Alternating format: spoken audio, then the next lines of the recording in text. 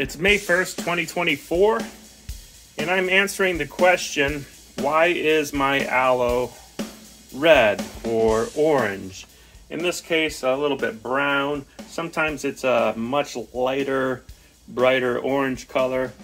But essentially, this one has gotten too much sun for the amount of water it's been getting and too much heat.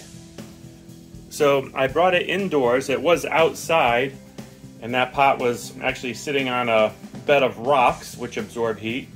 I'm bringing it inside where it's much cooler, but it's still going to get sunshine from the window here. Not that much sunshine, but we'll watch what happens over the course of the next couple weeks as the little tiny bit of green there in the center spreads to the rest of the plant. There's a little moisture in here. I can feel just a little bit of moisture. It doesn't really need water at this point, but I might add some here and there, maybe once every couple days.